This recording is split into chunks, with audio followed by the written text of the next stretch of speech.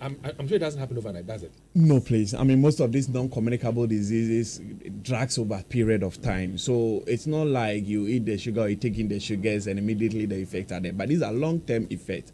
Of course, research has also proven that once you're able to minimize your intake of this, you could also go a long haul even before some of these NCDs will show up. So it's and the thing about NCDs is that, as I think I heard you earlier on when we were driving here, that it comes and virtually stays with you. So it's once you get there, it's not curable. It's managed, and then it take you through the rest of your life. So this is really dangerous. Huh? Yes, yes. Do we have some statistics to speak to? So, for example, when you look at children, for example, how many children are obese as a result of the intake of this sugary stuff? If you look at women, how many women are obese? How many women are hypertensive? As a result of the intake of these, do we have some statistics? Yes, we do. In fact, we've done some research in Kumasi here. Our target was to look at obesity in children. And I think we focused, in fact, for some reason, we tried to focus on children in the basic school and then children in the public school. And I guess basic public school and basic, how do you call it, the private schools. And I guess your guess will be as good as the ones who attend the private schools are from rich homes. Exactly. Theirs will be higher. Exactly. And then you will fall like me. Exactly. Who attend the public schools and all that. Ours will be low because our parents cannot afford them. Exactly. Yeah. And then I think our prevalence was around 22-23%. But there are also studies that cover the rest of the country, like nationally representative studies. And that show that among women, obesity is and overweight and obesity is more than 40%.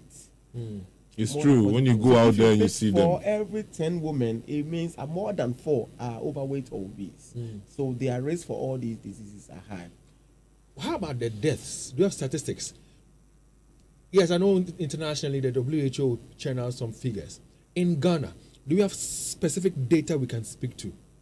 So we don't have the national data on deaths from NCDs because, again, research needs money to do and conduct, and there are no policies on research, so there's no money to do the national ones.